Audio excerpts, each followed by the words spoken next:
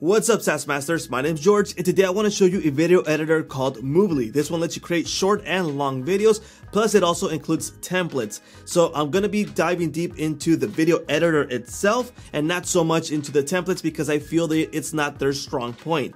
So let's go jump over to the deal and then go check out Moovly on this video. So let's jump over to my desktop. Alright, let's get started with the deal that's going on right now, and it starts off at $49 for a lifetime deal. And for many of you, that might be just enough. So let's go check out what that actually includes. Now, just a little quick heads up, because when you jump in here, you're gonna be seeing alternative to Powtoon, and this has nothing to do with tunes. I don't think they even have a big library on tunes or icons for that matter. So don't take that too seriously. All right, let's go into the plans. All right. So what you're gonna get in this right here, important things is it's up to 1080p quality, which is full HD. If you are needing 4K, well, this is not for you. But if 1080p is enough for you, well, this could be a good deal. All right. So license tier 1 gets you 1 user, so you don't get that sub account type thing. 25 total downloads and exports each month. So like I said before, maybe that's just enough for most of you. Maybe 25 videos a month is more than enough. But if not, you will need to jump into license tier 2. Now you get 25 automator credits, which are, they translate and they add subtitles to the video. Now, if you need more features and more videos, well, you jump into license tier 2, which changes price. It's $129. You get 5 users, subscriptions with Moovly, and you get 100 total downloads, exports each month. So that's just more than enough. Unless you're doing like really small commercials and a bunch of them, then that might not be enough, right? You get 25 automated credits. That doesn't expand anymore, but you get these extra features, which is the sub accounts, color removal, custom fonts and color, subtitles, transcribe title, Google Translate, screen webcam recording, and text to speech. So you get those features when you jump into license tier 2. Now, what changes with license tier 3? Well, the users, the subscriptions for Moovly. And if we go into tier 5, well, you get 100 Moovly subscriptions. Now you can start selling this and offering a monthly or lifetime if you wish also, but that's the way that changes with license over tier 2. Okay, let's go jump over to Moovly. All right, this is the Moovly site right here, and I will show you really quickly templates. I don't think they're fancy. I wouldn't buy this for templates. Plus, they don't even have that many, right? So let me hover over these templates really quickly, and basically it's just like text flying in, some boxes. Like I said, nothing really fancy. Go into this. And like I said, it's just box coming in, box coming out. Not so fancy, so that's not one of the main reasons I would buy Moovly. Okay, let's go into the editor and find out if it's actually good or not. So let's go create a new project, and we are going to start from scratch. Okay, now it's going to open up this editor. Let me make it big right here.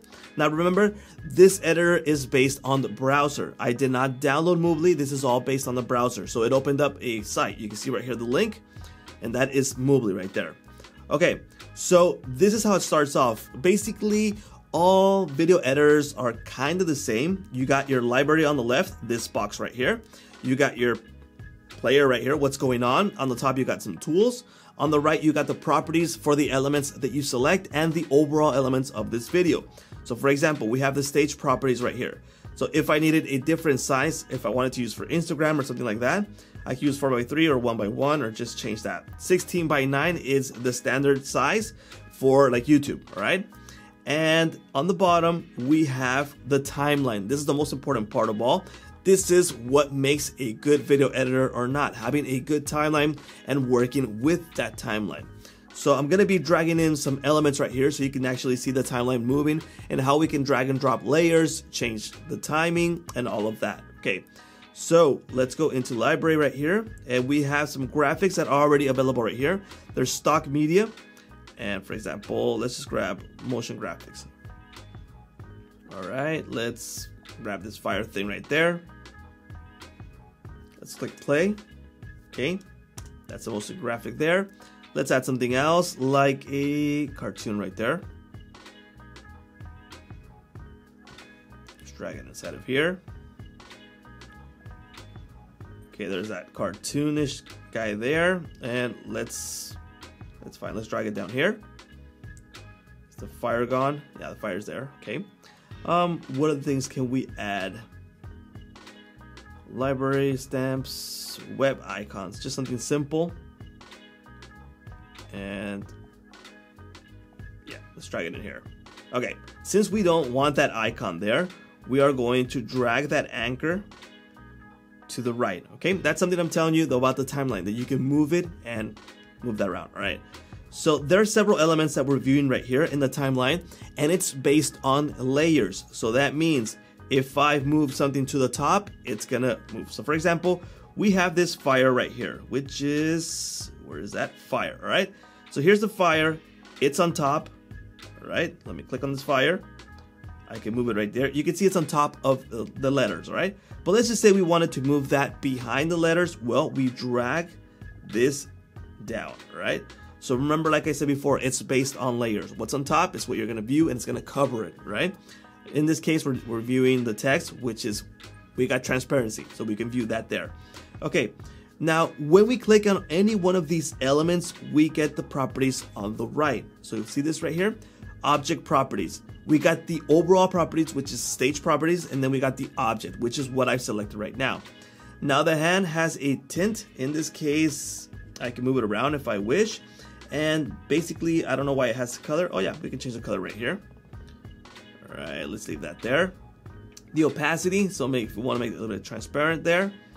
You got animation properties, it's flowing in from the bottom, erasing, and fly out from the bottom. So let's open up the expansion right here. Okay, did you see this right here on the timeline? I clicked on this little arrow and it opened up the information for that object. Now we can hide these and show them. Now right here we're viewing these little lines, these white lines right here. That's the animation. We can drag these if we want to make it shorter or longer. Now in my opinion, I think the animations are pretty simple, but I like that we can change the timing on them. So for example, let me click right here. Remember, we're taking into consideration the hand, okay? Click play, the hand is moving, okay? Now let's just say the hand that's moving up, we want it to be shorter, so it goes up faster. Go back. Did you see that? It moved faster just by dragging these little lines. Now, one of the elements that I dragged in here, which is this little anchor, let's add some animation to this one. Now, I just dragged this right here. There's nothing fancy going on. Let me drag it inside, make it a bit smaller. Okay, and I got the element selected. Now, I have this option right here on the bottom, which is add animation. We got animation to enter, which is the beginning, and the exit for the ending, all right? And move and transform to move inside. Highlights and hands, drag. So let's enter a spiral in, all right? Here's the little timeline for the animation. Click play, and it spiraled in. If I drag this animation and make it all the way, so make it super long, it's gonna do it slower as long as that video takes, okay? And if I wanted to make this anchor shorter, I just drag, make it bigger or smaller. I need to drag this to make smaller. Now I have the option to make it shorter, right? Not actually smaller, but shorter, okay? So there we go. It's easy animation. Again, I'm telling you, it looks good because you have these options on the timeline, but at the end of the day, I think this is some pretty basic things, not really fancy stuff, all right? Now, we have more options here on the left for each clip and animation that we have right here. We can hide if we don't want to view it. We can lock it. The lock is good because maybe you have a lot of elements and there's a lot of things going on in the timeline and you don't want to move something by mistake. Well, you lock it, okay? And if you need to delete it, well, just click delete and it's gone, all right? Those are the basic features for the timeline. Now we can add more clips if we like right here. We added another clip, which would be this one right here. And we can start adding elements inside of that clip to go as long as we need, right? Remember, here's the timing. These are seconds, but we can make it longer or shorter, okay? We also have more options. Let's open up that clip. Okay, here's the clip. Like I said before, we have more animations. We have the split if we need to split something. We have the timeline if we need to highlight there. And basically, that is the overall thing. Now, let's just say we dragged in something like type of a template. Let's get rid of this. Click and delete. Okay, let's work on these little options here on the top. We have the hand if we want to move something. We have the text. I'll just click inside of this box. I'll just say SaaS Master, right? We have the element properties here. The font, so these are the fonts that are available.